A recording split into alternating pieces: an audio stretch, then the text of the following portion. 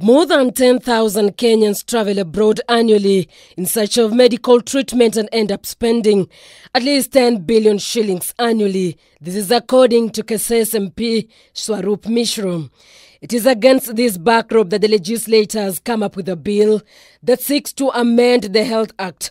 This will see the introduction of a new section that will provide development of policy guidelines to regulate the referral of patients outside the country. It is very costly to go outside the country to the treatment. Number two, there is no pre-operative, post-operative follow-up or pre-operative work-up. Doesn't do properly because of when you're going outside the country. Lack of relatives, friends and foes, emotional support is not there. Post-operative complications or post-operative management, there is nothing well managed.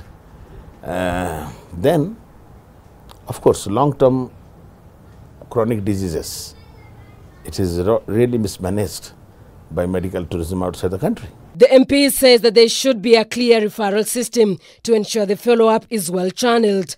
Cancer patients make up more than 50% of Kenyans seeking medical treatment overseas. Renal diseases take up to 16.8%, followed by cardiovascular diseases with 7.8%, while skeletal disorders account for 3.4%. Ghana is very hot, eh? A doctor by profession, Keses MP says some ailments do not warrant referrals and can be treated in the country. His bill will also give patients information on when it is necessary to seek treatment outside the country. People will be self-sufficient. There will be more patients will be here practiced. Health education, health research will be in place and it will be more stronger and strengthened. As a result of what? The people will be well treated at home. The infrastructures, equipments will be at home. Kenya will be destination of medical tourism and travels to other countries. Then other manufacturers for medical disposables, medicines, drugs, pharmaceuticals,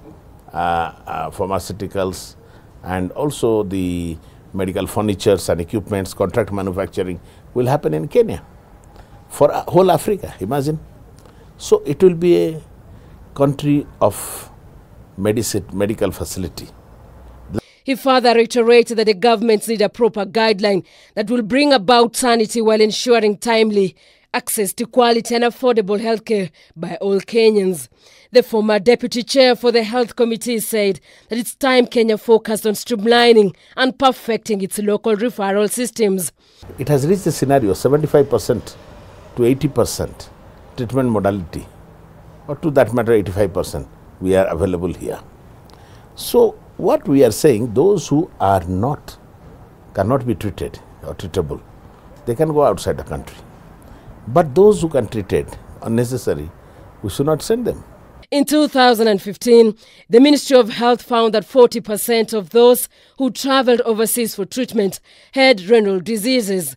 Between July and December 2019, over 350 applications were submitted to the ministry's vetting committee seeking medical treatment abroad. During this pandemic time, we learned a lot. We have to be self-sufficient in the health practice because we cannot travel.